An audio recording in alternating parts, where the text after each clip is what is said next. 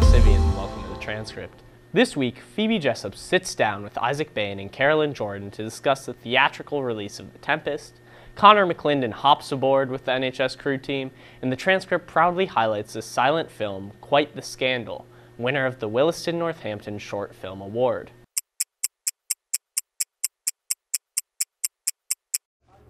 The Justice Department on Wednesday appointed a special prosecutor to oversee the ongoing investigation into the Russian meddling in the 2016 presidential election.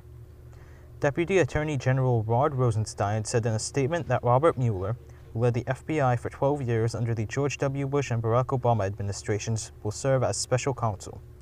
The Syrian government has denied allegations made by the United States that they are committing mass murders of political enemies in a secret prison outside of Damascus. The U.S. also alleges that the Syrians are burning bodies to cover up the mass killings. The controversial Turner's Falls High School mascot, the Indian, has returned by popular vote after being removed earlier this year. On Monday, citizens overwhelmingly signaled their desire to keep the Indian as the mascot. Hi, I'm Phoebe Jessup. This week, Northampton High School is presenting the last capstone show of the year, The Tempest, directed by Isaac Bayne. Isaac has been involved in theater since his sophomore year, but this is his first time directing. Drawing from his experience on and off the stage, Isaac was ready to take on such a large leadership role. I'm able to understand everybody. When my lighting designer comes to me with some problems, I get all of the lingo. If an actor comes along and says, well, I don't understand this blocking, or I need help with this line, I don't know what it means, all of that, I've totally been there, so I can help out basically everybody. It has been nearly 8 years since NHS performed a Shakespeare show, so Isaac took the opportunity to direct The Tempest, one of his all-time favorite shows. I saw it once at Hartford Stage, and I fell in love with it. Everything about it was so amazing and magical. I left the show, and I had all of these ideas for how I would do it, and I've got the chance to do it. Carolyn Jordan has been part of 3 other NHS theater productions in the past, but with no previous experience with Shakespeare. She says that the most difficult part of the show is figuring out what the lines actually mean. I think the biggest challenge with coming with Shakespeare plays is knowing kind of what you're saying. You say these lines and you stop and you say, hey, what does this word mean? What did I just say? According to Isaac, the 2 biggest challenges with directing a Shakespeare show are learning the older English and blocking the show to make sure it is visually appealing. It's a lot more complicated than one might think in a lot of places. So you always have to make sure that people understand what they're saying. A lot of the time your audience isn't going to get every word that can... I don't get every word that happens when I see a Shakespeare. So it's important that no matter what your actors are saying, that people are interested visually in what's going on. This is the first capstone play this year to be performed in the auditorium. Isaac explained that since this is a larger production and clashed with other shows, he was allowed to use the larger space.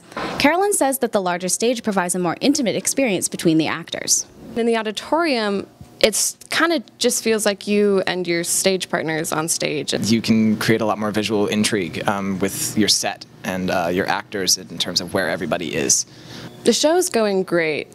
We hit a bit of a rocky patch in the middle. We kind of had some scheduling issues with other plays and productions going on, but we've hit our groove, and the play is coming along really, really nicely, and I think it's going to turn out awesome by the end of this week. The Tempest is running tonight, May 19th through Saturday, May 20th at 7 p.m. with a 2 p.m. matinee on Saturday.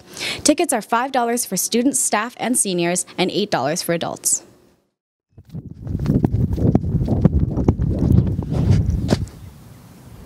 Hi, I'm Connor McLindon. Welcome to Hamped Up. Y'all ready for this?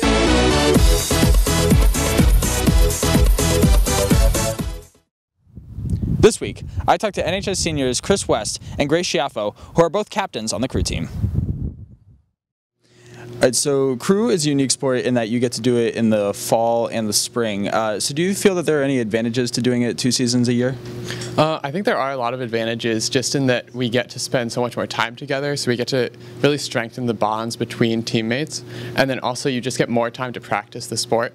And so there's a really nice progression from the fall to the spring season, where the fall is a focus on technique and we have longer races, and then the spring is a focus on strength and power. So it looked like you guys were running some pretty intense drills during practice the other day. So what does a typical crew practice look like?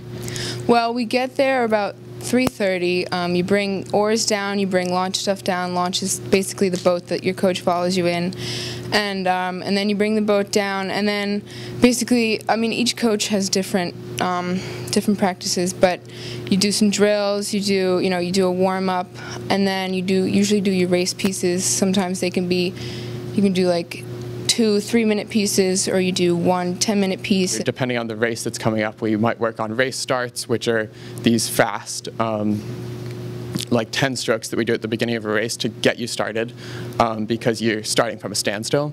And then we'll work on some sprint pieces or something else depending on the day. So how did you originally get into crew? I saw crew on the Olympics in 2012, and I turned on the TV and I saw the sport, and I just thought it looked so cool. So I tried it out that summer, and I fell in love with it.